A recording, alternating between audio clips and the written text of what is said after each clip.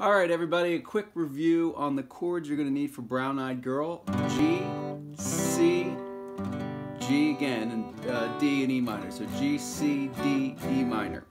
All right, so G chord. Down the low 6th string, 2, 1 on the 2nd fret 5th string, open, open, open, 3rd fret, 3rd finger 1st string, 2, 1, open, open, open, 3. C chord. The low E here, we're not playing that.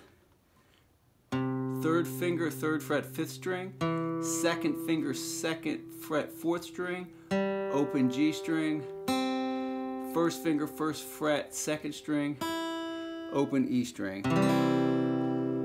D chord. We're not playing the E string or the A string. We're going to start here on the D string. This one here, open.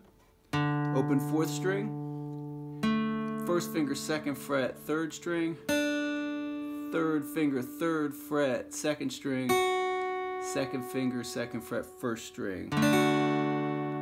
And finally, E minor. We're going to play all 6. This is the easiest chord of the 4.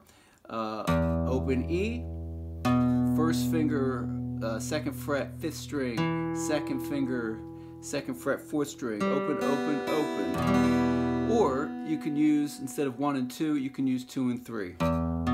Same exact notes, just a different finger. It just depends on how you want to do it. Also, there's an alternate fingering to the G, which I've explained before.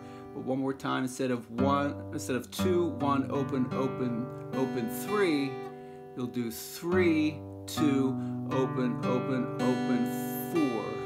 You don't have to do that, but if you want to, you can. It just makes the move to C a little more direct. There's so many songs with G and C in it that in the long run it is kind of worth learning that chord. Alright, so you got G, C, D, E minor. Have fun.